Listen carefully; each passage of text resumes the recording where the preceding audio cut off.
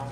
But definitely Layla McCarter, she put on a good performance. What do you think boxing has to do to change their mentality on boxing, maybe promote them better? Look, we haven't had big ladies boxing in many years. Since Christy Martin, Layla Lee, Mia St. John, and we're talking 10, 15 years ago. I'm happy, that BKB brought a woman fight back.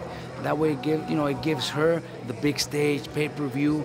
The whole world could watch it, and she looks sensational. Out of the whole card, she was the one that fought with the better skills than anybody else. Everybody's fit for BKB, but the way she fought, her style doesn't seem like it's good for the pit. But she fought beautiful. She was stepping around her opponent and doing everything that Finito Lopez used to do. You know what I mean? I guess the only fighter that I could probably say that does similar to that right now is Chocolatito Roman Gonzalez.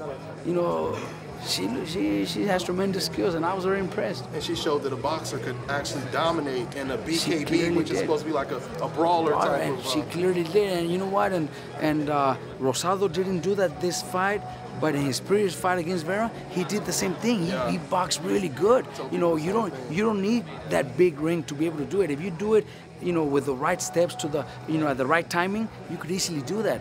But tonight it was her that did it, and I was very impressed.